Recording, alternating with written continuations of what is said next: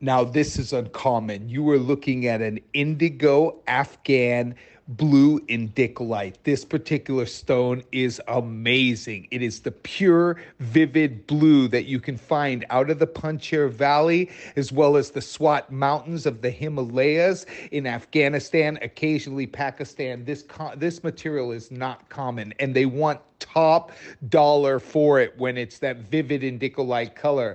Predominantly green, but when it gets blue like this stone, it is very expensive. They can ask up to 15, 20K a carat for their blue indicolites coming out of Afghanistan. They're constantly confused for unheated colors in the blue Pariba. They're very, very uncommon, and they're very, very rare. This is also set with 3.19 carats of diamonds, I must say, and they're large size diamonds. So the amount is 20K to replace in current market. This stone and this piece of jewelry was made several years ago, sent on display, and is now back, and you can't even replace the mount. Forget about the stone. You can't even buy the diamonds for the price that this is going to sell for in the Don's Club. So whoever gets this is winning big time.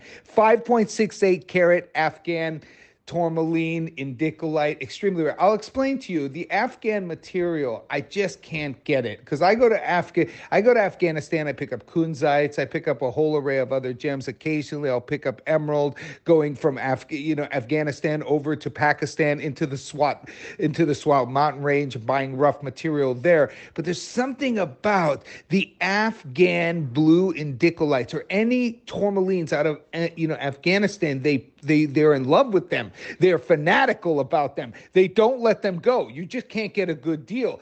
Every once in a while, I'm able to get my hands on one at a price that is a super deal like this one, but you won't see a lot of them because they're just so cost prohibitive and they're so in demand even in the local markets there. So like I said, not a common thing at Florence, but something that is truly beautiful. You'll love it. It's crystal, it's clean, it's fine color, it's indigo, it hits all the marks, and it's extremely rare.